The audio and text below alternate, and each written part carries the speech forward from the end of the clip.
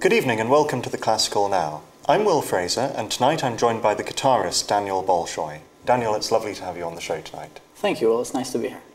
Daniel, most people are probably more familiar with the guitar as an instrument in a popular idiom rather than a classical idiom. Could you tell us what the difference is between classical and popular guitar? The wonderful thing about the guitar, especially the classical guitar, is that it can be used for all these types of music. And I always look for music that appeals to me because it crosses over that gap between popular culture and the classical tradition. And I have examples of music like that from as early on as the 16th century.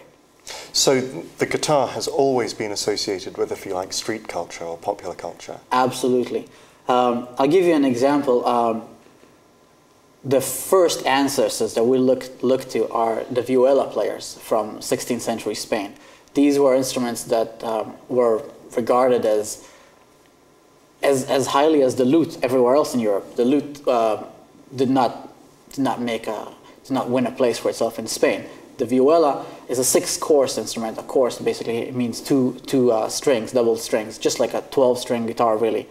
And these court musicians led music life in the court, but they were always interested in what their counterparts strumming away at the 4-course guitar were doing. Luis de Narvaez actually set a series of variations on a folk song that was very popular during the 16th century called Watch Over the Cows for Me, Guárdame las vacas. And that's one of the pieces you're playing? Indeed. I still want to know what it is that person is doing. Well, he's asking somebody to watch over the cows for him, but it's a great example of using a very classical 16th century technique, the diferencias or the variations.